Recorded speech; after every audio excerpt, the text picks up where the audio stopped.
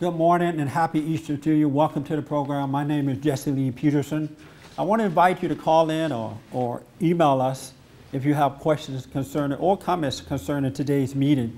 You can call 1-800-411-BOND, 1-800-411-2663, and you can email church@bondinfo.org, church@bondinfo.org, and put your name and town on your emails, and we will try and get to them today. We will get to them today. I appreciate you doing that. Good morning to everybody here. Happy Easter. Good morning. Good morning. Normally in black churches, black women wear big hats on today's day, Easter day. Where are your hats? No hats today. Well, happy Easter anyway. All right. I do appreciate you being here. Did everybody fill out those cards about your needs? Yeah. 3 of them. Did you list down 3? Yeah, I listed down 3. Did you want to do 4 or 3 enough? 3 is good enough for me. I think that's enough I can get out for today. Oh, okay. It would be good for me. All right. To do in my life. So you have 3 needs that you would like to get taken care of. How old are you? Me, 22. You're 22? Uh-huh. You look younger. I know. I get that everywhere, so. You look like my young brother that we call Baber. You look just like him. But I appreciate you guys doing that. Next week I'll tell you why I needed that, all right? We're going to get your needs met. Today is about Christ. It's about Easter. And we're going to focus somewhat on that today. But if there's something else you'd like to deal with, I definitely want to hear from you.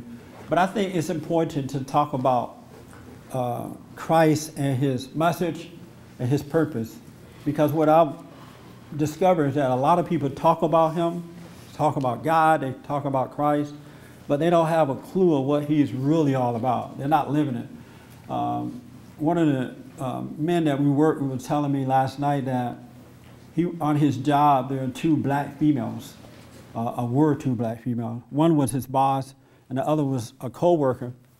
And that every day they were talking about God, praise the Lord and quote scriptures. And there was a young man who worked with them that says that he doesn't believe in God. He doesn't believe God exists because he doesn't see examples of God existence around him. And the lady was like, oh, don't say that about the Lord. There is a God. And they quote chapters of scriptures to this guy, right? And the other day, both ladies were fired. They got fired on the job because they had a scheme going on where they would come in early and they would go shopping in the store. And then one would go to the cash register and pretend like she's checking the other one out, her groceries or whatever it is out.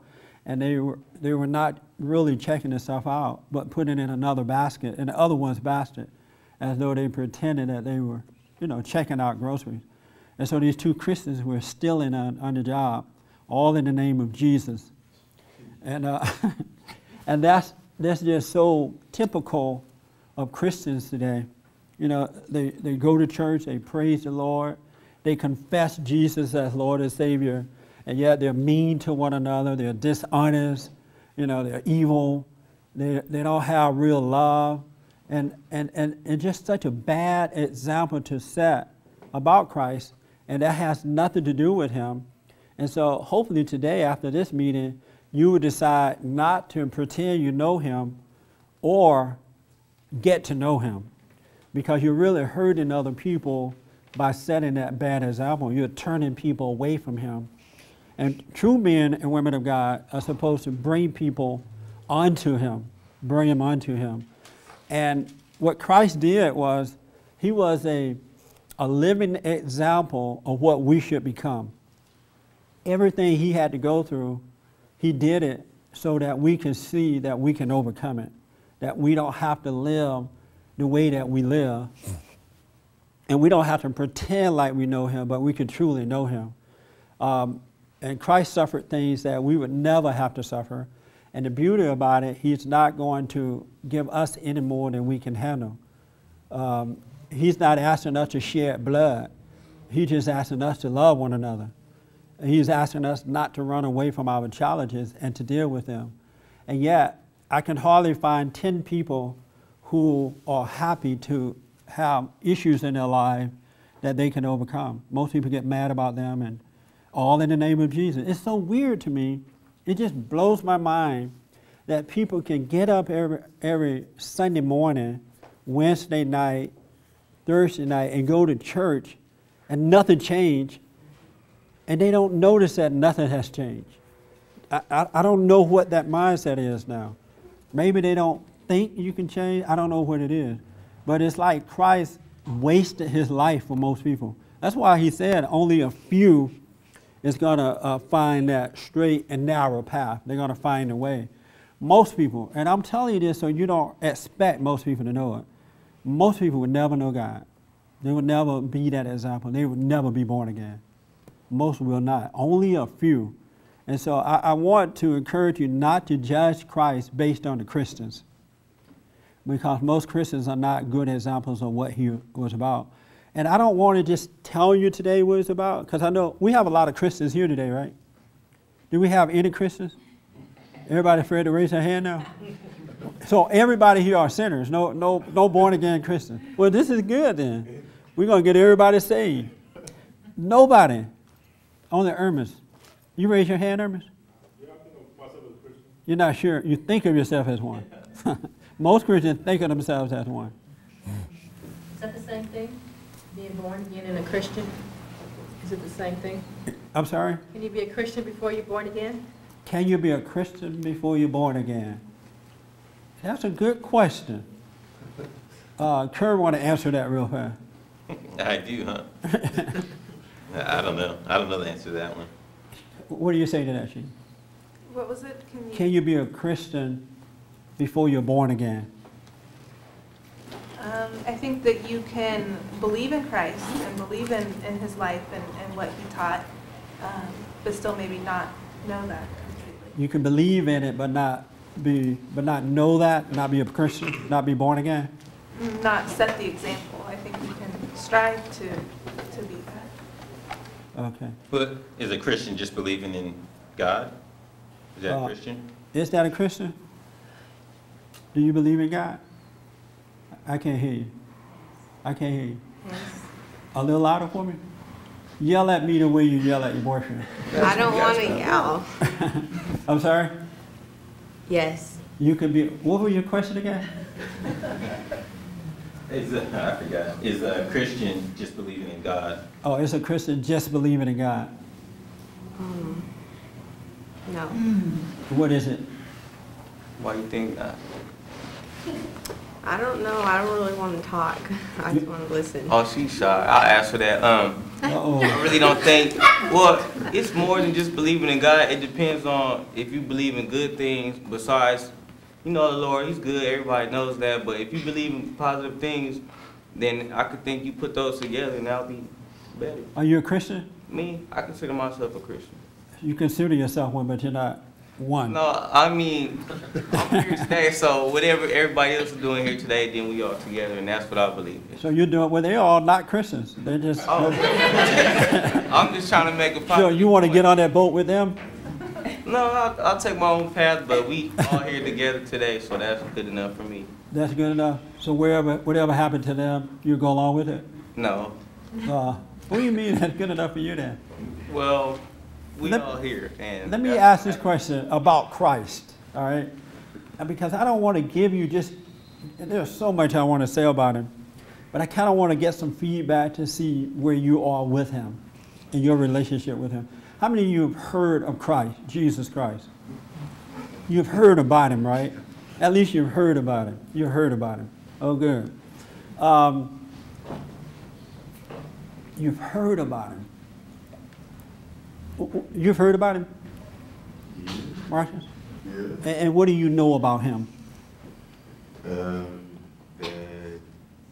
he was a carpenter. And, That's deep. yeah, he said that he was a son of God, and he came here to pay for the sins of mankind so that we would be able to have that direct access to God before they was like having priests and stuff, and we didn't have to have any other followers and stuff before. Oh. And how has he impacted your life by hearing about him? Or has he impacted your life in any way? I think that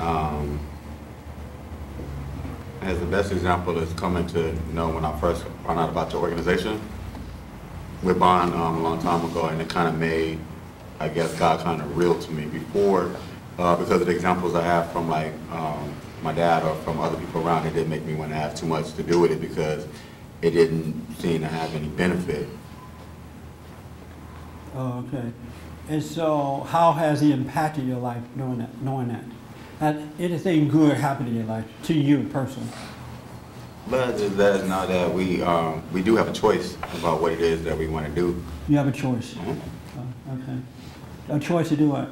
Whatever it is you want to do? No, to decide. We have a choice to live a different way. Before, I guess, when we think we're in control, we're basically out of control, and then it just doesn't work, and then you don't know what else to do. But you try to figure out things and trying a bunch of stuff, when knowing now that there is a choice, you decide. And have you taken that choice? I'm still trying to figure some things out. You're trying to figure some things out. Yeah. And the answer is no, you're not taking that choice. No. I can't hear you. No. No. And why not? There's some things that I'm still not ready to let go of yet. Oh, I see. Okay. Okay. That's a good answer. You still like hell better than heaven.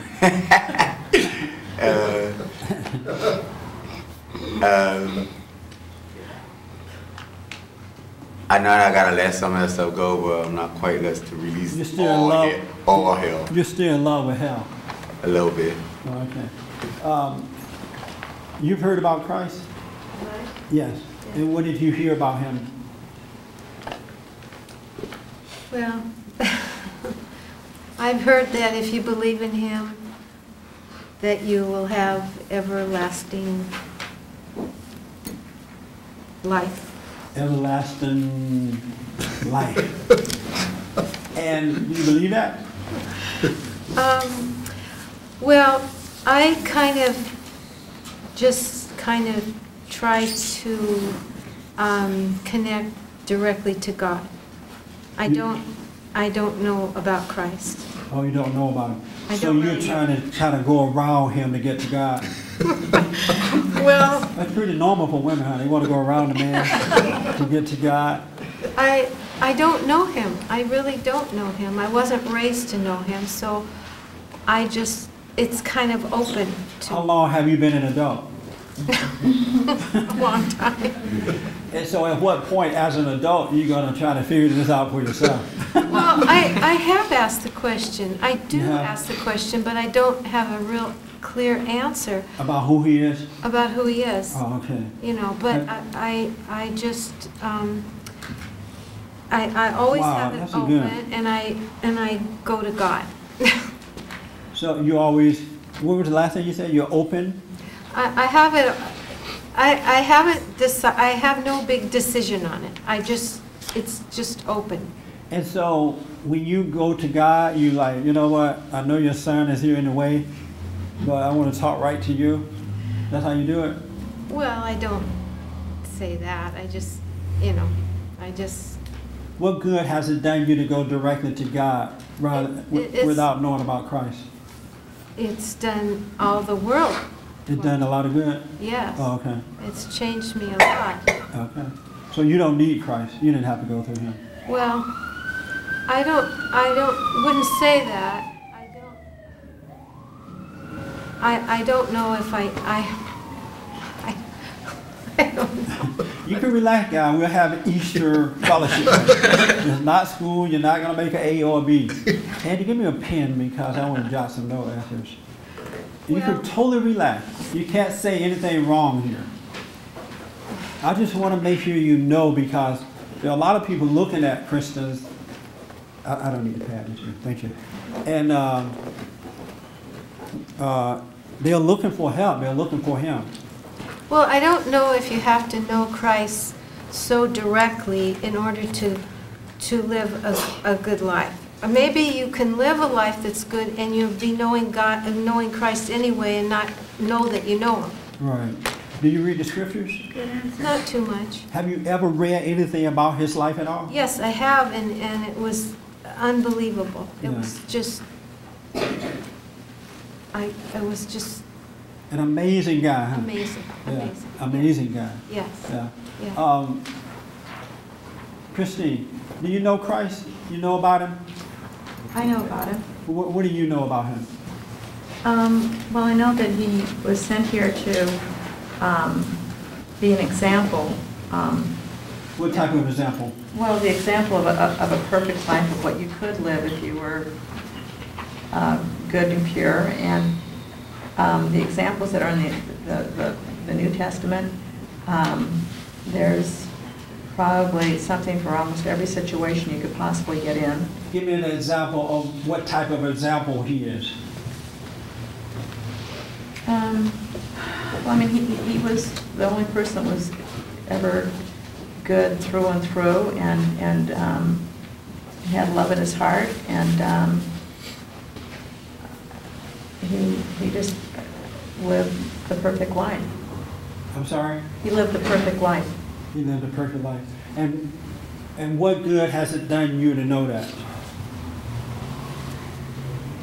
Well, I think I've learned a lot from the scriptures. I haven't actually read a lot of them recently, but when I was younger, in my late teens and 20s, I became very involved and just was in awe of the things that you could read about there.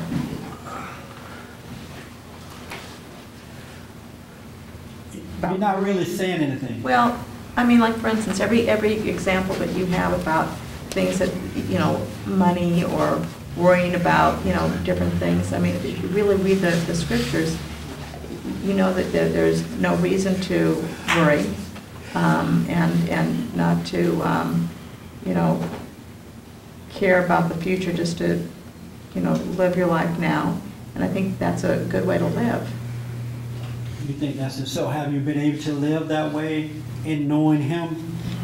Well, I'm able Again, to pull this is myself not a back. test. Okay, I'm able to pull myself back. I can see where I'm getting stressed out about things that may happen, and then I say, well, just don't get ahead of yourself. Just, stay in the moment and live the best way you can now. And I think that's helped me. Oh, okay. How about you, Doug? You heard about this guy? Yeah. What did you hear about him?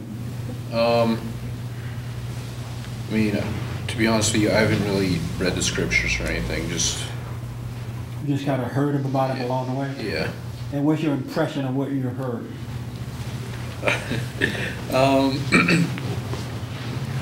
Well, I mean, I guess the main thing is God sent him to die for our sins, so we could,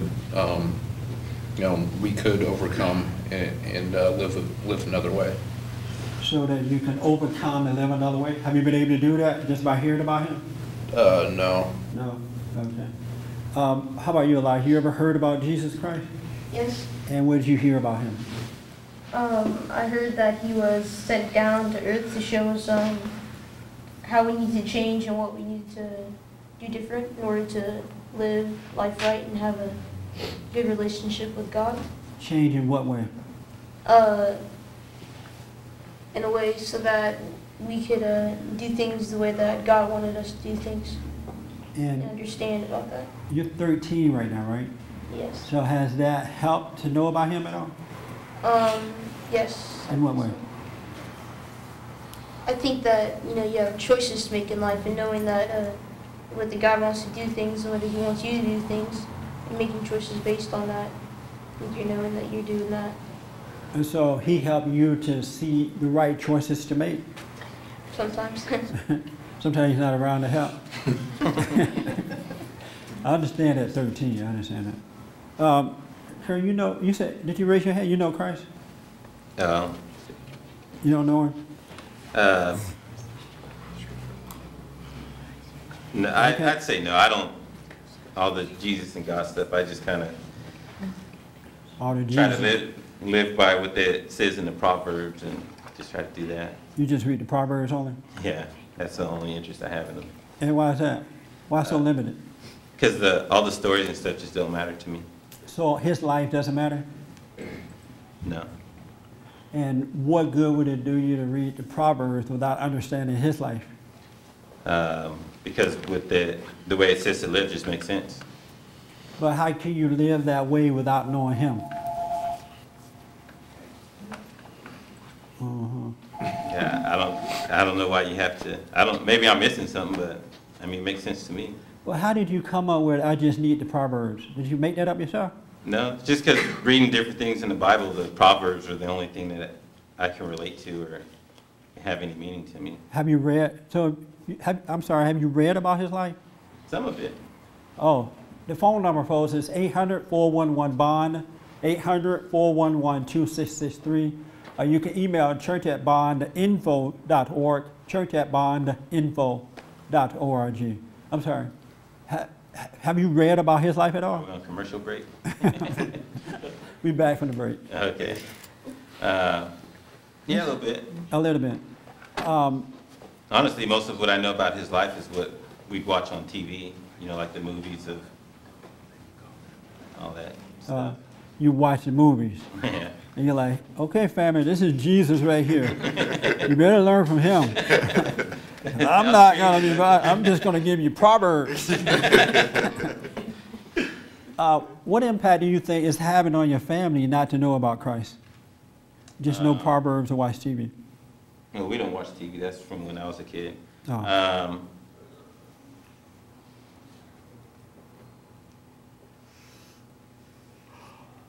I don't know what impact it's having. Because you're the Christ person in your home, right? Yeah. But if you don't know about the guy, how are you going to be him? I don't know. I don't give them or try to teach them about God from what I learned through the Bible. How do you try to teach them? Through my, when I meditate, I just try to share with them how to deal with things, but not necessarily God wants you to do this or God wants you to do that. It's just kind of how to deal with given situations. So if they're out there in the street and they hear about Jesus one day and they come home and say, Dad, the teacher or the stranger on the street told me about Jesus. Who was he? Would you like pull out a movie? No. Would you go to Proverbs? No. Oh, what would you do? I tell them that Jesus is the Son of God and that God sent him down to pay for our sins and give us a way back to a way to heaven. And you think that'll be enough? Yeah. You do? You think that'll be enough, Sheila, for him to just say that? Do you know, and I'll ask anybody, do you know one person on earth that know about that and that seemed to be enough? Anybody know anybody like that? They heard that Jesus was... know all about the Bible and stuff, but it doesn't make any difference. I know, but just telling somebody Jesus was the Son of God and he came down from heaven so that we can... What did you say? You said the kid asked who he was. Yeah, but that won't be enough, though. It's just a story. Enough for what? Anything. Enough. About him. I think the best way for them to learn is to see it. To see what? To see what you're supposed to be like. And how do you see it? Because we're supposed to be a reflection of that. Right. But you still should know something about this guy that you're trying to imitate, right? Mm-hmm. You think? Mm-hmm. Yeah. How about you, Wayne Jr.? You heard of Jesus?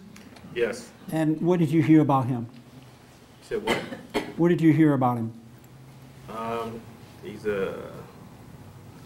heard his life story, and that you're supposed to follow his ways, and that he died for our sins, so he, absolved us of our sins, and you did what? Absolved us of our sins, and we're supposed to live by the example that he set, right, to know God and have peace and be on that straight and path. And has that worked for you? I can't say that I know God, but in a lot of situations and instances, it's helped me. I know what's I don't want to be a bad person or Are you a bad person? No. You're a good person? Yes. You're a good person? Yes. What's good about you? I don't know, I'm a caring guy, you know, I help people out. Caring guy. Sound like the welfare. I mean, I'll give, I don't know. But I'm just saying, as far as, you know, there's certain things that are a lot of evil out there, and a lot of decisions you can make or, you know, not make that could impact your life in very bad ways. And this is amazing to me. This is so, isn't this interesting? Yeah. I mean, I'm learning a lot right now. What did you hear about him? How did you hear about him? From whom? From here, from my mom, school, everywhere. You hear about him all over. Have you ever read about him for yourself? Yeah. You have? And did that impact your life by reading about him, seeking after him for yourself? I mean, it's all impacted me. Oh, it has. In the white shirt, when you hear what you've just heard about Jesus, what does that do for you? What you've heard just now in this room this morning, what does it do for you to hear what you just heard? It sort of reaffirms that people don't personally know they don't have a personal relationship with Jesus. And do you have one? I don't. What has been said to make you think that they don't have a personal relationship with him? Well, because most people are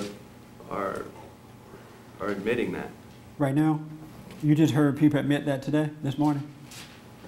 Well, I hear a lot I know about Jesus, I know the story, and there's not a confident, I know Jesus, I know who he is, oh, okay. On and on. And you say you don't have a personal relationship with him either?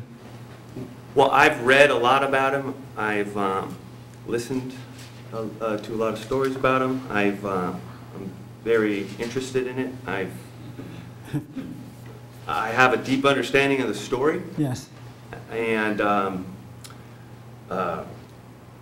but when I pray or meditate, I sit there and I want to know. I've never said, "There you are." You know, I've never had that. That's Jesus. This is you. And I wanted to.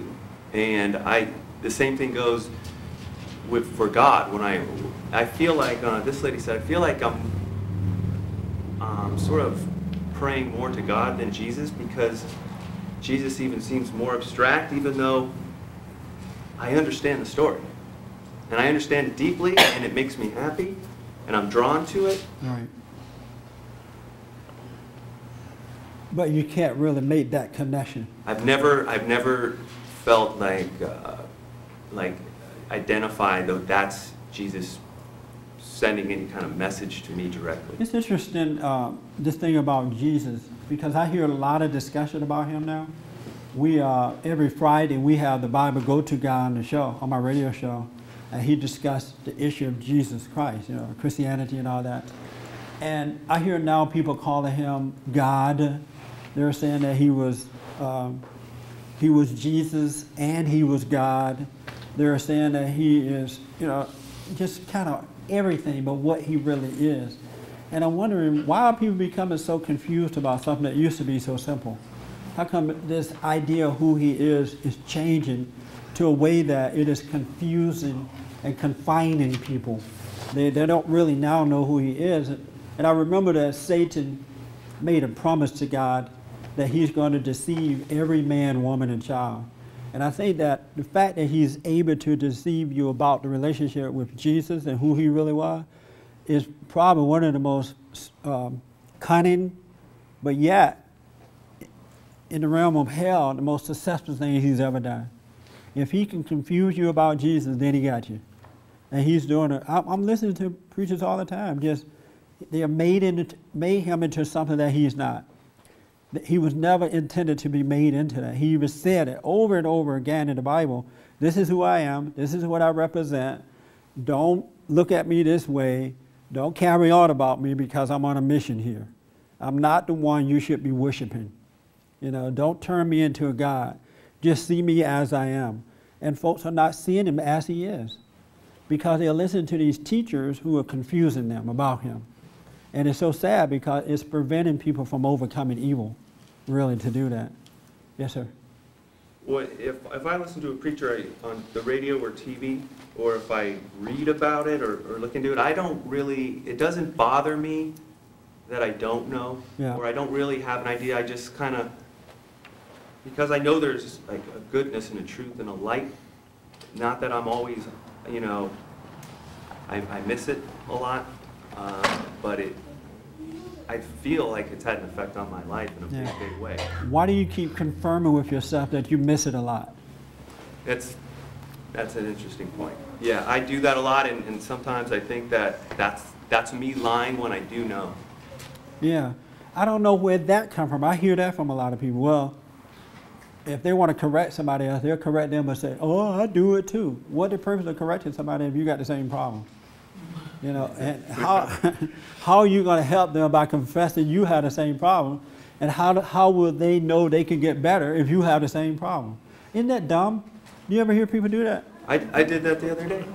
I hear that a lot. I'm thinking, why in the world are you trying to correct somebody if you have the same problem? Because you're not giving them hope. You're going to say, oh, don't act up. But I understand it because I act up too. Okay, so am I going to be able to get better? And so why do you do that?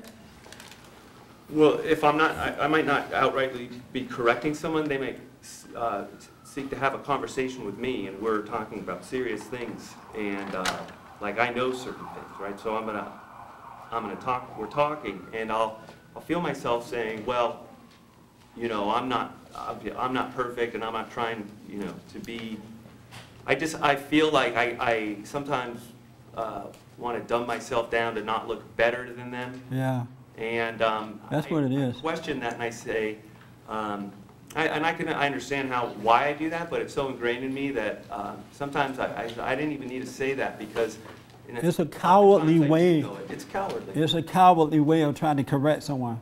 How? Because you don't know how to handle their response to your correction, and so if you weaken yourself, it's gonna prevent them, or you think that it's gonna prevent them from going off on you for correcting them. Okay, on that note, let me ask you. They're going to say, you're not perfect either. But if you confess you're not perfect, you don't have to deal with that. So, can you have the truth and be saved? Can you be saved and at the same time say something like that? Something as ridiculous as that and still be saved? Or you're not? Because you wouldn't say that. If you're born again, you wouldn't say that. You wouldn't say that. If you're truly, truly, truly born again, there's no need to say that. Because being born again gives you insight into dealing with everything. So you wouldn't have to say that. It wouldn't even be there to say. So should you just keep your... Plus you wouldn't be a coward. Wait, say that last one. Plus you wouldn't be cowardly in correcting somebody or telling them the truth. You wouldn't have fear about it. You wouldn't have to lower yourself in order to do it if you were born again. Right. You're confused. Well, no, that helped a lot, and I just have to sit with that. If you were born again, God would allow you to see that to do something like that implies that you're not born again, and that you're operating from fear. Right. That you're coming from the wrong. I definitely have still have a lot of fear in me. Yeah. And but other times you've told me, I've asked you about just speaking freely and talking about things. Right. That and you know I've given you stories of what's going on and how I talk. Right. And you said don't hold yourself back or censor yourself. But that don't mean you go insane. If you're corrected somewhere, you don't need to point out there what's wrong with you. Wait, say that again. That doesn't mean that when you're correcting the sinner, you don't have to point out that you're a sinner too. So even though I'm not saved and I'm in a conversation where I am correcting, I should still speak my mind. You should speak the truth. And I don't need speak the truth, Yeah. but I don't need to do this cowardly thing of That's right. saying, well, I do it too. That's right. So, because it's not going to help when you soften it. So you can speak the truth even when you're not saved. Yes, if you see it. That make sense? Yeah, it does make sense. Because some people are on the way, and they see little glimpses of truth along the way. You know, they're on their way to salvation, Right. and they see that this is wrong. They know right from wrong along the way. So you have a responsibility to speak the truth about that. Okay, and but on that note, Nowhere in Scripture where you're going to see Jesus correcting somebody. He'll say, "Oh, but I'm like that too." right. You know, God said don't sin, but you know what? I'm a sinner too. But I understand it, but don't sin. Nowhere you're going to find that. Right. He called them liars and hypocrites and vagabonds. You know the Bible, but it's far away from you. You're of your father, the devil. You know, he just pointed out, oh, you know what? You're of your father, the devil. I am too. But I just want to tell you, you're of your father, the devil. It's insane. Right. You've said before that you don't. This whole process thing is not. It doesn't need to be true, and Yeah. you could switch like that. Yes. If you have this idea in your mind that it's a process, Right. then you're set up for a process. Right, And because- God can change your heart just like that. Right. The moment you can see that you're wrong, you can change. But if you got a process, then the process is going to kick in and say, well, you know what, yeah, you're wrong. Right. But it's a You process. can hide in the process. You know, you're wrong, but not now. It's a process. Because that's how the devil set you up in your mind. And you're going to listen to him because now you believe the lie. For me, it definitely feels Whereas God said, I'll change you in a minute, at the twinkling of an eye. right. I believe that. But the devil says it's a process. And now people go around preaching the process. I understand that. I feel like for me, it's been a process, and this thing about me, Only because you set up that lie to believe in your head, there's a process. true. It's an instant change. My heart changed just like that. The moment I saw I was wrong, my whole life changed. My heart changed. He took it away from me. He gave me a new heart. Right. It wasn't a process. It was just me sitting and agreeing, admitting that I'm wrong, seeing it in my heart. And it changed at the twinkling of an eye. And I've not been the same. But if I had heard somebody say, oh, it's a process, then I'll be like, okay, Lord, let me go through this process thing. Let me take another 100 years. But God works through some people in ways where it's like an onion, where it's being peeled, layers are being peeled off, right? For those with big egos that love lies and are not ready to change now. It's like what he said, he's not ready for it yet. So he has a glimpse of it once in a while, but he's suffering unnecessarily. Because the onion is peeling, but he doesn't know if he's going to be alive the next minute for the entire onion to peel. But because he has a major ego, it's taking a while. And in the meantime, his kids got to suffer, life got to suffer, unnecessarily because Christ already came and set us free. But he's going through the peeling of the onion. That's another lie that's been taught to you. It's a worldly lie. It's from people that don't know God. Have you ever heard Christ say, oh, I'm peeling an onion. By the time this onion's done, I'll be free. Have you ever heard him say that? No. So who came up with this process, peeling of onions? Well, again, I don't want to belabor the point of, Right. of it's a process. However, what I know and how I've, experienced, my process is. I wish you didn't have that mindset. You've been taught wrongly, and now you're trying. My phone is ringing. You hear my thing going off? Please turn yourself I forgot to turn them off, right? I know, I forgot. And I hope it's not being picked up on the mic then. Yeah, they do.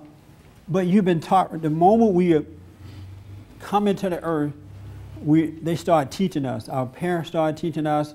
Then they turn us over to the school. They start to teach us. Then they give us to these phony preachers, and they start to teach us, and we're messed up. Now we got to try to overcome this teaching. But if they leave us alone as children and be a living example, we'll discover it as we are maturing in life. Then we don't have to work for the rest of our life trying to overcome the process. That's what you're trying to overcome, being taught the wrong thing. Being taught to live by your thoughts instead of by your spirit. That's what the problem is. And that's what you're wrestling with. your mind is overshadowed. The lie is taken away from the truth for you. Because it will not let you rest. It's constantly telling you you got to do something else. You got to do this. You got to do that. When God said of yourself, you could do nothing. There's nothing you have to do but admit that you're wrong, and you shall be born again. Isn't that simple? That's all you have to do. Confess your sins, and you shall be born again. So you admit you're wrong, the process is done. It's just that simple. But we've been taught, oh, no, it's not. It takes time. You got to unwind. You know, it's a process. You got to peel the onion. It's a lie. It's a setup. It's a lie. It's a total lie. And any preacher or anybody that tell you that, you need to leave there and go to barn. Yes, sir. Ken, did you have your hand? Yeah, I did. And it was real quick to his comment, which is that, you know, truth doesn't have to qualify itself. There's no fear when you speak the truth. So you know when you've said something true that you say it and there's force behind it, so you don't have to qualify anything that you say if you're speaking the truth. But you know you're not speaking the truth if you feel that you have fear or that you feel you have to qualify it. Okay. Oh, okay. Yes, ma'am. So when you became saved, you know, born again, saved, would you consider that you still sin? No, you can't sin if you're born again. And if someone sins and say that they're born again, then they're a liar and the truth is not in them. You can't, because sin is of the devil. And if you sin, you're of your father, the devil. So you cannot do it once you're born again. Do you know what sin is? Wrong. I'm sorry? Anything wrong? Anything that's wrong? Give me an example of what you mean. I don't have an example. You asked me. You don't have an example of No, I mean, what sin is? Lying, stealing, being dishonest. Lying, stealing, and being dishonest? That's sin? How many people agree with that? That's Yes, part I of mean, sin. that's not all of sin. That's not everything. What's all of sin? Because there is an all of sin. All of sin evil. I'm sorry? Evil. You do? I mean, evil? I heard somebody say I do it. I picked up you do. Evil is sin? And what is evil? The devil. The devil? Okay. And how many people agree with that? It's not a test. We're fellowshipping, guys. Relax. You can be wrong. Just relax. It's not a test. This is a fellowship. I'm sorry. I mean, I'm not sorry. I know you want me to just throw out a bunch of scriptures and preach at you. And then we go to the picnic. Yeah. But the only thing that will happen from that, I would get better and you won't. Really. And then you'll need to preach it all the time. And then if it doesn't work at this church, you'll find somebody else's church to go to make you feel good. You need to know because you got to live with you. I don't live with you. Christ said, seek God, and He wants you to know for yourself. Because I could be lying. And if you don't know for yourself, you don't know if I'm lying or not. You know what I mean? I could easily just be making up lies. And people love lies, and you guys give me a lot of money. Because if I lie to you, you'll pay me for it. If I tell the truth, you're not going to leave any money. Everybody loves lies. Have you noticed that? Yes. As a matter of fact, I heard a man say this week that we are not a Christian nation. We are a nation of people. And that was a lie, but people applauded. Yes, we're not a Christian nation. They felt good about the lie. I'm like, that's a lie. But the people applauded. And people love lies. But anyway, where was I? Oh yeah, what is sin? What is sin? I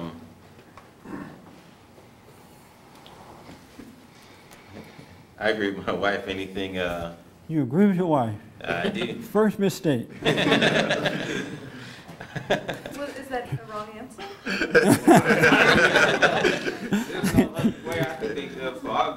You agree too. Second mistake. So sin is anything going against the laws of God. And what are the laws of God? Everything that's in Proverbs. Okay. How's that helping you to know that? To agree with your wife and know that? What has it done for you? Made me feel right. Make you feel right. So you feel good about it. Okay. I understand that. That makes you feel good too, right? Well, it's just what I believe also, because it's a lot of sin and everything. It's a lot of sin and a lot of things that you can do. So that's why I agree with her what she said, because that's what I was thinking about too. So. Oh, you were? Yeah. And where did you get that idea from? Because I've sinned a lot before. You've sinned a lot before? Yeah. Do you still sin? Not like that, bro. I mean like not like that, but I'm way better than how I was. So that's how I put it. You're still a sinner. You're just not a bigger sinner. You're just not a big sinner now. Well, if you put it like that. No, I'm asking you. I don't want to put words in it. You're a little sinner now. not like that, but everybody's not perfect. So. Why? Are you a Christian? Oh, you were with the crowd today, so I forgot. So you're a little sinner today. I mean, I still got some habits. I should say that. So. I'm sorry? I still got little habits. So. Little habits? Yeah. Oh, okay. Are they sin habits? Sort of, kind of, but I don't know. See, now I'm getting confused. Yeah. I'll let you talk. No. We're together on this. Okay. Yeah, I'm just here to try to point the right way for you. Okay. And you asked me what that's wrong. We just want a fellowship to get the truth. And that's why I want you to relax. Just speak from your heart. And then you will see if you're wrong or right. It's not a test. Don't worry about what someone else is going to think about it, because you got to live this life. And you need to know that you know that you know that you know. So don't worry about what someone else is thinking. All right? That's the only way. I could care less what people think. I don't even think about what people think. And I used to. But that doesn't occur to me now. I forget to think about what people are going to think about what I think or say. You know what I'm saying? Yeah. But so don't worry about it. If you want to be free, you got to be an individual. And you can't be an individual worried about what people are going to think about you. Well, if I say this, then what the rest of the people are going to think about what I say. You know? So it's okay. If you're a little sinner, gone from being a big sinner, it's best to say it and get it over. Because if you are truly a child of God, you are becoming perfect. And I know people have told you can't be perfect. That's another lie. And blind leaders are the blind. You can be perfect. Otherwise, God wouldn't have asked us to be perfect. He said, be perfect as your Father in heaven is perfect. You know? Is that in the Bible? Yes. Not in the Proverbs. See, if you had gone past Proverbs, you ran. He said it's not in Proverbs. You would have ran across. Yeah, he said, be ye perfect as your Father in heaven is perfect. He says, be holy as I am holy. And a sinner is not a holy person. You ever met a holy sinner? No. Have you ever met a holy sinner? Thank you. And he's telling us to do this. And if he's asking us to do it, we need to try to figure out how do we get there instead of believing the lie that we can't get there. And most people fall for the lie because it's the easy way out, so they think. But as long as you believe that lie, you're going to suffer in sin. You're going to suffer in hell, and you don't need to suffer like that on this earth. You can live a Christ-like life. But the people believe the lie. They love lies. Sinners, I mean, isn't it great to go to church as a sinner, and the preacher saying, you know what, you don't have to worry. Just be a sinner. You can't be perfect. Don't bother about it. You're like, oh yes, I can party now. I can't be perfect anyway. So why bother about it? Isn't that an easy way out? It seems easy, but it's not, because you are suffering in your life. You don't have peace. You can't get along with others. You worry. You have fear. You have doubt. You have insecurity. Your life don't work with your finance. You can't have a good relationship with anyone because you can't be perfect. The preacher said it's okay. It's such a lie. And Satan made a promise that he's going to deceive. You never heard Christ say you can't be perfect. Nowhere does he say that. But the preacher said you can't be perfect, and the sinners accept the lie. I'm not perfect, and I can't be perfect. And then the imperfect people always reminding you that you're not perfect when you correct them. When you're not perfect, you know, it's just such a lie. What's the purpose of Christ coming if he's not going to make us better? If we can't be better, why waste your time with it?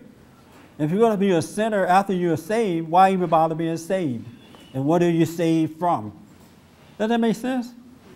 Just live a hell of a life and die. My friend used to say, life is and then you die. And that's how he lived. It wasn't that, and then he died. Isn't that a sad way to live? You don't have to live that way. Yes, ma'am. I just wanted to say something to this young man. I understand what he's talking about with being a coward in a conversation where he would correct somebody, but then, you know, say, I'm like that too, or something. Yeah, that is dumb. It is dumb, but I think what it, for me, I think it has to do with backing off a little bit. Like you don't want to come on too strong because the person, you're concerned with the other person's feelings. Big mistake. Big mistake. Like I do that, and it's a huge mistake in my life because I'm like watering something down. Yes. Because, you know, they're going to get mad. They're going to be upset with me. You know, it's just horrible. Yeah. It's just so horrible. And I think that's all that is. It is that. It's all ego. Right. Ego is of the devil. It's all ego. You're supposed to tell the truth. And the Bible says that the truth is like a two-headed sword. Two-edged sword. When it hits you, it's supposed to penetrate. It's supposed to hurt your ego, so it can kill the ego.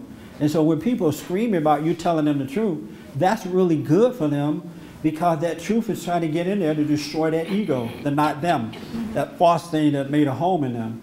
And so what people are doing, they're looking at these people screaming and yelling and going off. They say, oh, I shouldn't have said it that way. I need to soften it down because I don't want to hurt you. You know what I say then? Hell with that. Because Christ loved me enough that he told the absolute truth and didn't care what I thought about it. He allowed me to see myself, and it was a mess. He didn't say, oh, you know what? I'm going to let you see, but I'm going to soften it up for you. I was shocked when he allowed me to see myself. But it shocked me into a different reality. But had he softened it down or would have been afraid to hurt my pride, I'll be in that condition today. You cannot be afraid with the truth. If you are afraid with the truth, it's because you don't have it. Because it casts out fear. You can't have fear and have truth. They don't get along with each other. They don't communicate well together. That makes sense? No? It does to me.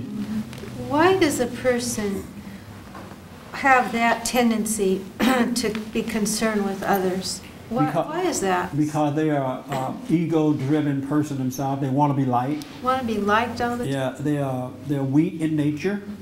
They don't have love. They're a selfish person. Anybody who is afraid to tell another person the truth is a selfish person. They're of their father, the devil. They don't have love. They're a prideful person. They want something from you. They want you to make them feel good. They want something from you, and they're afraid that if they tell you the truth, they're going to lose it. I know guys who, you know, they grow up in the organization, and we tell them how to deal with women, you know, how to treat them. Don't put them on a pedestal, love what's right, because you represent God on earth. And then, lo and behold, the first girl they meet, it's like all that go out the window. They'll now weakly follow her around, carrying on. I'm like, didn't we tell you the truth about this? Don't do this. But it's like, it went right out the window. And I just realized it didn't catch on in their heart. They don't realize their role in life. They don't know they're supposed to be the leader. They're supposed to be that, as Christ was the example, they don't realize they should be that perfect example as well. They're like a little chicken chasing the hen, mama hen. It's pitiful. But they haven't been born again yet. They are afraid. They need that comfort. They need that false love, and they don't want to lose it. They haven't gotten over that other spirit that made a home in them. And I understand it. But so they want something from you. When people are afraid to tell the truth, because they want something from you, and I would never, ever, but never, ever, ever trust a person that won't tell me the truth. Because if they lie to you about you, they're going to lie to somebody else about you. They're going to disrespect you. They don't care about you when they can lie to you. And that's the truth because they're of their father, the devil. A person that won't tell you the truth because you're going to overreact is a liar. And they should never be trusted. They never trust them, I'm telling you, because they will take advantage of you. I've seen it over and over and over again. Liars. And lying is of the devil. I don't care if it's your daddy, your mama, your wife, your husband, your kids, yo. If they lie to you about you, then they're gonna screw you later, for lack of better words. Because a liar is a liar. That's how they do it. They're of their father, the devil. That makes sense? Yes. Yes. And if you doubt me, look in your own private life. You don't have to confess it today. But look in your lives and see the people that been dishonest with you, about you, and see what they've done to you behind your back. See the damage that they've caused in your life. And see how they take that lie from person to person to person to person, and nobody's happy. It's the truth. This is a spiritual battle. It's a battle between good and evil. And Christ has come, and he's fought that battle for us, and he wants us to accept good, because you're already evil, right? He wants you to accept good so you can live this other life right now. You don't have to wait until you die. There's another life and a better life that you could have right here on earth. But if you're a liar, connected to lie, because you haven't been born again, whatever. Yes, ma'am. Did that help? Yes, it's just, it is such a, it's debilitating to not be able to be free. It is, yes, ma'am. It's like it's just a cloud over your head. Yes, ma'am. I don't have liars in my family, really, because my husband is not a liar. He'll tell you the truth. Is he the only one in your family? Well, my son, he's not a liar, and my daughter-in-law. They're not liars. They tell you the truth, huh? They tell you the truth. Right on. And then my family, you know, they're not liars. But, are you a liar? But I think I'm the liar. Yeah. Because you are if you have fear. I have fear of telling the truth not to my immediate family. Yeah, you'll tell your husband the truth.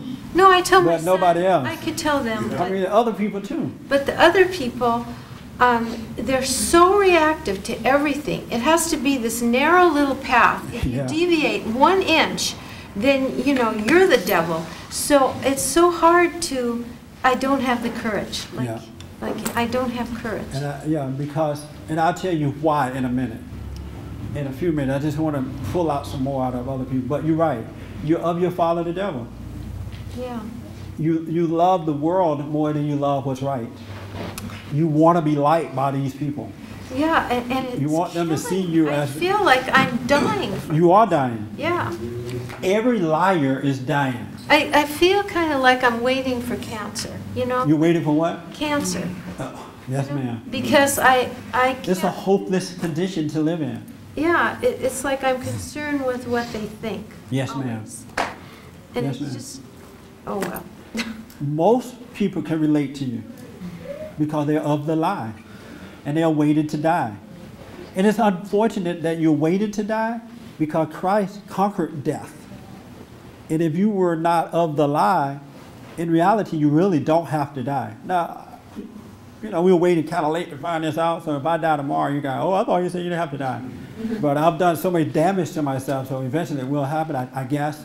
But if you were not of the lie, you would live as though, and feel that way too, 24 hours a day, as though there's nothing but life. But because you're of your father, the devil, you're walking in darkness and you're walking in death. And everything you do bring you closer to that. I go forward and I feel so good and free. Yes, ma'am. And then I go back. Yes, ma'am. And I just can't get to, like, it's like waffling around, and it's not straightforward. Yes, I'm ma'am. on this process, which I don't want to be in a process. I have so much life in me that it's amazing, and I didn't know you could have this. Nobody told me this. But it's because he caused me to love what's right. He made me do it because my heart yearned for that. I wanted what's right. I wanted to break away from loving the world more than I love what's right. Yeah. You know, I heard that, you know what, if you love God, you become a free person. You know, if you love God, you're not subject to the world around you. People told me that all my life, but I didn't see the example. And then when I became aware enough to find out how you get it by admitting that I'm wrong so he can take over my life, I did it and my life changed just like that. And now I was reading a book last night, all yesterday, off and on. I could barely put the book down. It just had so much inspiring information. And I'm kind of anxious to share it today, but I'm not. But in all kind of ways. I mean, sometimes my son and I talk, and it's a life talking conversation. It really is. And I didn't have that when I had darkness in my heart. You can't accept a life conversation where you have darkness in your heart. You can't even disagree and agree with a person. You can't have a good conversation with a person that disagrees with you if you don't have life in your heart. Because you don't want to hear that disagreement. You know, I'm right about this and you got to admit it. Otherwise, it turns into an argument. But when you have life in you, a disagreement is educating you as well from within. It's amazing how that is, but you must be born again. You can't have that fear and get that. And Christ made it possible so that we don't have to live that way. You can be free just like that. You really can. Everything else is a lie. It's a total lie. You don't have to, as a matter of fact, he said that why put this off for tomorrow, because tomorrow is not promised to you. He's telling you not to wait another day. So while you're peeling this onion and going through this process, you can die and you're going to end up where you don't want to be for the rest of your life. You don't have time for tomorrow. Now is the hour. Now is the moment to accept it. I wouldn't take the risk of waiting. But your ego tell you, oh, you can wait. Peel the onion a little longer. Yeah, it's a process. And you don't know what tomorrow is going to bring for you.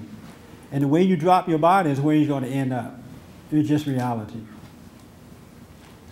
So I'll tell you, hopefully I can tell you in a minute how to get past that. But just seeing it really is the beginning of overcoming it. To be that honest about it is really the beginning of overcoming that. Because a lot of people would not admit what you just said. They are embarrassed by it, their pride won't let them. They have a big ego, they're not going to admit it. Especially in a room like this, you know, oh, what are they going to think about you? You know, you're a coward. You know, I say to with them, don't make me cuss. Yes, ma'am. Yeah, I had the same issue, and then my thing is I know that that it doesn't have to be a process. No. The Bible says that, you know, in a twinkling of an eye it can happen. So how do you drop that ego? How do you acknowledge the ego and drop it and receive? I heard you say, admit that you're wrong. Admit that you're wrong about what? Okay, everything. So, I mean, there's one major thing you need to admit that you're wrong about, and that is you've been playing God and you're not God. Because when the pain comes that you're wrong, you need to accept that pain. Because every trauma is a pain, and then at the end of overcoming that trauma is another pain. But if you can see that, you know what, I've been trying to, by denying and being angry and doing whatever I do to escape truth, I've been playing God with my own life. If you could take that pain that says that you are not God, then you could be saved just like that. But most people, it's like, you know when you're by yourself in a room, like you feel good with a crowd, and then when you're by yourself, all of a sudden you feel like nothing, like you're unimportant, you feel empty on the inside, nobody loves me, and I don't love nobody. You ever had that feeling? Like just a void inside of you?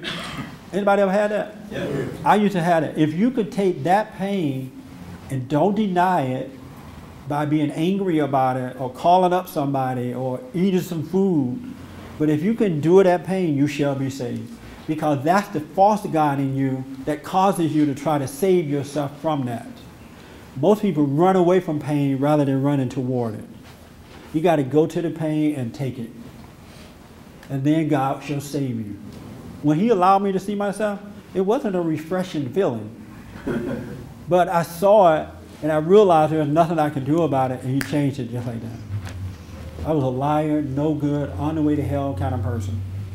But he changed it because I took the pain. I didn't play God. And the sin is man playing God. Men and women playing God. They are convinced that they can save themselves, even though they want to admit that they can. Because if you know that you can't save yourself, you will not fight against the issues that come to you in life. You will live and let live.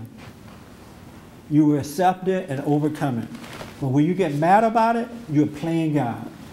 When you get mad because someone tells you the truth, and then you look for a therapist to tell you that that person is mean, you're playing God, and you should never know God. Or you go to a church and a preacher tells you you can't be perfect, you should never know God. When you get mad about being wrong, you're playing God, and there's only one God, and you're not God. That's the problem. That's what the sin is. The sin is man playing God. Now, and as a result of playing God, all of these things are added unto you. Drugs, alcohol, addiction to this and addiction to that, cheating on your husband, cheating on your wife. All those things are added unto you because you are your own God. Well, at least Satan is your God, but it feels like you're the God. And if that's what the primary sin is. The primary sin is not alcohol, it's not drugs, it's not this, it's not that. It's your pride. Prideful people think that they are God. Is that true or not? It is. And what he would do is take that, he said that in order to live, you must die. And that means that you got to die from your prideful nature. That has to die so that you can live. And most people don't do that, all in the name of Jesus. They read the Bible until the cows come home, but they're still egotistical people. They go to a church so that they have people to validate them that they're okay that way. You can't be perfect. But you got to die from your pride in order to live. It's not going to happen any other way. Yes, ma'am. I'm sorry. I need it broken down more. Okay. Do I hear you saying that if I'm in a room by myself, because I'm by myself, I'm not with people, okay? So I'm in a room by myself, and if I feel something coming up, don't eat, I know that sometimes I eat when I shouldn't. Okay? Yeah. So that's playing God. Yes, ma'am. Or I flip on the television because it's so quiet, I need the sound. Yes, ma'am. That's you don't want to see that you're wrong, so you find something that you've been playing God with your life, that you don't have perfect peace within, that there's something missing. You don't want to see, you don't want to feel the pain of being disconnected from the true God. But you don't realize that that's what it is. You know, you don't know, well, I'm playing God here by running to the refrigerator when I feel this void, or getting drunk because I feel this way or that way. You're not thinking in your mind that you're playing God, but your ego, which is of the devil, is very aware that you are playing God. It deceives you so you don't admit it and see it. But if you can take that pain without running to the refrigerator or making that phone call, you'll start to see it and then you can overcome it. That makes sense? Yes. That's a very good question. I appreciate that.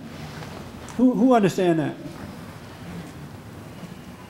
I'm telling you, when you have perfect peace, you're not going to ever, when you're born again, you're never going to experience that anymore because now you're filled with life.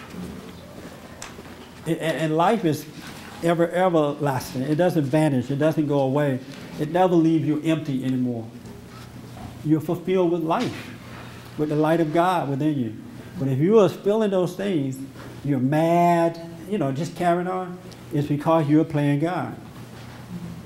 And you may read the Bible, you may go to church, you may talk about Jesus and confess him, but your heart is far away from him. You don't know him at all. But most people will not let themselves feel that. And that's why they cannot be born again. I remember when I used to date a lot. In order for me to break up with one woman, I would have to hurry up and get another one so that I didn't feel lonely or empty or without. She was my guy, so I just replaced it with something else in order to survive it, thinking that I'm surviving, really. I was dying and didn't know it. But you got to feel that pain. Your ego needs to suffer and die. Ego is the pride of the devil. Anyway, God, we're almost done. And I didn't tell you about Jesus yet, did I? No. Let me take one more question. Yes, sir. I was just going to say something else. What sin was? I was going to say that sin was our attitude and our reaction to everything and everybody around us. But I think you may have answered. I did. Sin is your pride, and pride is the nature of the devil, and it dictates your attitude. Because the fruits of pride is fear and doubt and worry and insecurity, emotions, up and down, feel good emotions. You're constantly looking for love. You're constantly looking for approval from somebody else or something else. And that's what, it's the pride that you're constantly feeding because it doesn't want to die. You don't want to take the pain of it. And that's what that is. When you have pride, you have all that stuff. Yes. And that's why we can be made perfect, because when you die, when you die from your pride, you start to naturally overcome those things. You're just kind of seeing it and overcoming it. See it and overcome it. Then you're being made perfect as your Father in heaven is perfect. Did that help a little bit? Yeah, it did. Yeah. I love this, man. I love this life. I'm like a little kid, really, because I have perfect peace. And you had your hand real fast. And I'm sorry I didn't get to you. I just wanted to, talk about that. When you said that he, the double-edged sword of truth. Yes. Yeah. Double-edged sword of truth is when you actually speak the truth, it not only cuts them, it cuts you. And that's how you can tell you spoke the truth, because it helps you as well as them. Well, it helps you, but you don't feel the pain of it if you're on the side of truth. Now, if you tell somebody the truth and you're on the side of evil, then you're going to feel it too. But when you're on the side of good and you're speaking the truth, you're speaking it out of perfect love in hope that that person will wake up. It's not an intent to hurt, it's an intent to awaken. So you don't really feel it, but as you're putting out love, you notice that it enhances your life as well. And there is no more pain. And the truth keeps you from becoming egotistical. The truth keeps you away from the lie. It keeps you out of denial. That's another thing I love about the truth. Once you're born into it, you can no longer lie about yourself. You really see yourself as you are, but it's not a big deal anymore. You cannot lie to yourself about yourself once you're born again. Yes? Simeon was an old man in the temple when Joseph and Mary brought Jesus into the temple, and he told Mary that that this sword is going to cut her soul, which the sword from this baby, which means your son is going to tell you the truth about yourself. Yeah. And nowadays they were kind of dense themselves. Yes, sir. When he was in the temple preaching, man, that's a powerful point. They did not understand when he said that I have to be about my Father's work. Yeah. They didn't understand. Shepherds came and told them about the angels. They had all kind of, but yet they still were somewhat dense. And if you notice in society today, it is against the law to tell mama the truth. Same thing's happening now that happened then. If you tell mama the truth, you're going to jail. Have you noticed that? Mama don't want to hear the truth from you, from her kids, from the government. It's all daddy and not mama. I'm glad Jesus didn't follow that law. You're right. The woman that he came from, he told her the truth as well, because he loved her. But nowadays you can't do that. Don't tell mama the truth. Mama is it. I brought you here, I'll take you out. And it's too bad, because mama's soul has been lost as a result of not being able to tell her the truth. It is unfortunate. Parents, I see parents teaching their children not to be honest with your mother. No matter what mama do to you, just take it. Mama love you. Mama throw you from the train, it's out of love. Mama smack you upside the head, mama love you. It is all evil. It is unfortunate. But the same thing is happening now. It's such a powerful point. I was looking at a program yesterday, and I don't even have time to get into it. But what they were talking about teaching kids, and the hosts were going along with it, was absolutely evil. The host of the show sitting up there, 250 pounds. Oh yeah, we should teach our kids this. This is a good idea. And the host friend was trying to say, oh no, I don't agree with that one. Well, here's why you should do it. Total evil. Our battle is a battle between good and evil, folks. We are not in control of our lives. We are not in control. Anybody who thinks that they are in control of their life is a liar. You're being influenced by good or evil, and most people are being influenced by evil. That's just reality. Pat, you had your hand a while back.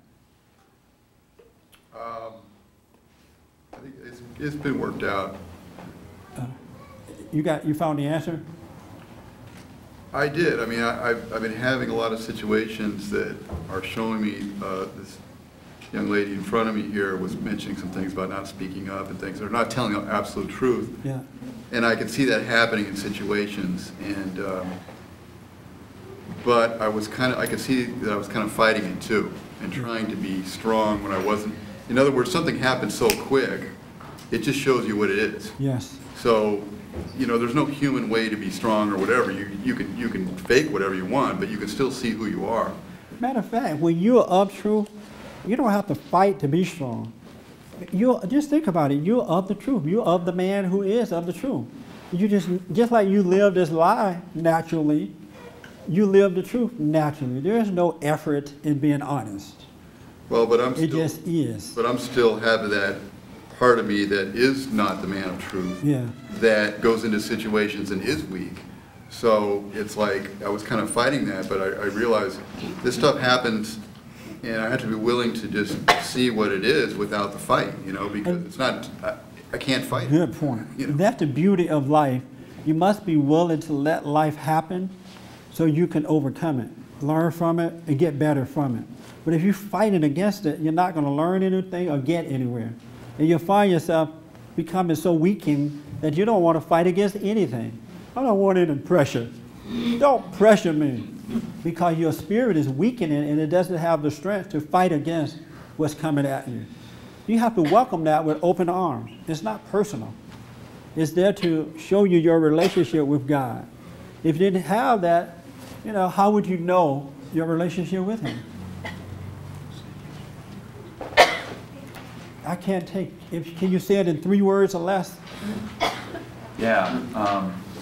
Do not be angry with yourself for anything that you do or say, because that keeps you from seeing when you're alone in the moment in your bedroom, all by yourself, especially at night, when you're about to go to bed, and that you feel uneasy.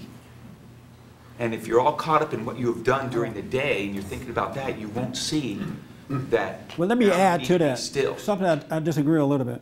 When you say do not be angry about it, now people are going to force themselves not to be angry. If you are angry, let yourself see that you are angry. Okay. You know, just see yourself as you are. See what we're supposed to become. We're supposed to become an observer of life. We're supposed to walk by that voiceless voice, not the voice in your head. So if you are angry, just see that you are, but don't fight against it. Just notice it. Because I don't want them to control themselves trying not to be angry. You know, I was concerned that not being angry would make me get more into it. You know, like the atheist. Don't be concerned, relax. No, I know that. And I asked God, in the name of Christ, I said, you know, how can I overcome? And then, because I wasn't being angry at all the things and stuff that I was saying and all the failures I was doing during the day, He gave me a little insight that was like, when you're by yourself and you feel anxious, that's when you need to be still. That's when you need to meditate. Yes, that's right. And that's what I was, you know, distracted from. When you're angry, instead of going off on people that you're angry at, it's best to be quiet and endure it, to take the pain of it, because it's all ego. It's the nature of the devil. So it's best to be quiet and let it pass, so you can be born again. You can overcome it. The moment you lash out at a person out of anger, then you are feeding the devil. You're getting worse. You're just developing a relationship with him. Yes, sir. Born again can it happen continuously? No. Something that happened once. Right. You know, yeah, it just once. Once it happened once, that's it. Because it's like when you're born from your mother, you can't go back and then come back again. Said, like if you get upset, you see yourself is upset, and you just look at it, so you can be born again. Right. So it can happen today, and then it can happen tomorrow. Is that what you're saying? He wasn't born again. No, right. He doesn't have it yet. He's on his, he's peeling back the onions. I'm not grasping it. You're not. At the beginning where I'm by myself and I'm anxious, but like the lady over here said, Larice, I will go ahead and turn on the TV, and that's Right. a mistake. Yeah. But when you was talking a second ago, you said if when you're in a situation you get angry, you just step back, you be quiet, and you look at it so that you can be born again. Right, you can die from it. So once you're born again at that situation, something else pops up tomorrow and you get angry again. Oh, I see what you're saying. No, you know, you may overcome that moment of anger right there, but that doesn't mean you've been born again yet. Because when you're born again, you no longer have anger in your heart, period. Okay. When you are truly born again, it's no longer a part of your nature So at all. just a little born again. Yeah, just he's on the way. Born again, you don't get upset. That's right. Good way to put it. Yes, sir. You're right. He's just discovering these things about himself. He's seeing it because now he wants to overcome it. But when you are born again, that nature, which is of the devil, that's what anger is no longer part of your life. And you can't make yourself born again, right? No. You cannot do it. You can't do it by reading the Bible. You can't do it by holding up holy hands. You can't do it by singing Christian songs. So is it a process? No. No. It's the moment you're willing, you know that you're wrong. You know you're playing God. It can happen then. You can't make that happen. You just want. We make it a process because we don't accept it. Is that the deal? Yeah, that's right. All right. You don't accept it, and you've been told it's a process. Yes, sir. That's what makes it a process. Okay. All right. In short, because I only have 2 minutes. Do I have? Okay, 3 minutes. I can't get into the whole Jesus thing now. I think that we have. Yes, ma'am. Oh, you have. The primary purpose of Jesus coming is to give us a way out of hatred, ego, and pride into love. That's the primary reason that he came, so that we can be born into love and love one another, because God is love. And as long as as a fallen person, you are only of hate. You're only of resentment. That's all you're about. And that's why Christ had to come, because hateful people kill each other. Have you noticed that? Dishonest, suck life out of each other, use each other, just all kind of stuff. And so salvation is overcoming that nature of hatred and being born into love. And that was Christ's ultimate purpose, is so that we can be born into love. God is trying to create love. And if we're not born into it, he's not able to do it, right? So we are born into love.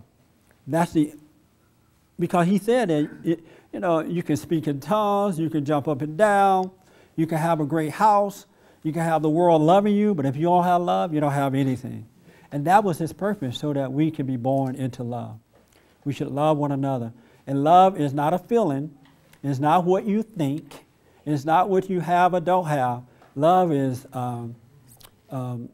not playing God, not resenting yourself or your fellow man, but being honest with them because you understand and you can see.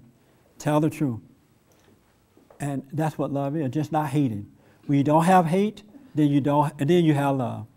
But if you're overreacting, if you're getting upset because somebody else is wrong, or you're offended by what other people think or say, you're overreacting to your environment, you're doing drugs and alcohol and looking at movies and carrying on, you don't have love. You just don't have it.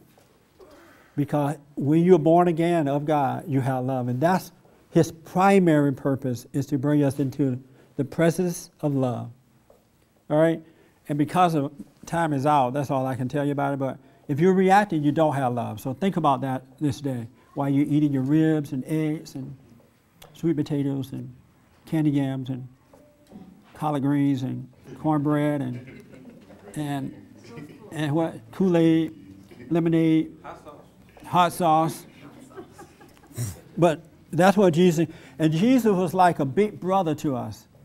He was our big brother. And when you are born again, you become joint heirs with him. Everything that the Father owned, that he owned, Jesus owned, and the Father owned, we own it too. Our whole life starts to change. We become a brother with Christ. He's our brother. He was our example. And God is God, and Jesus is the Son of God. And when we believe the truth about the Son, then we can believe the Father. That's what his purpose. He gave us something to believe into. And what we believe into, we become one with that. Just like when you believe a lie, don't you become one with a lie? When you believe the truth, you become one with the truth. And that's his purpose, for us to become one with God. All right? Let us hear from you. Our website is bondinfo.org. You can call 1-800-411-BOND. You can also email us, church@bondinfo.org. And just think about that. If you have perfect love, you will not overreact to anybody or anything around you, because you're protected from that. You don't have fear about telling the truth. You don't even think of it. All right? So let us hear from you. We also need your tithe and offering. We need your support. And if this program is helping you at all, help us to help others. All right? Happy Easter to you.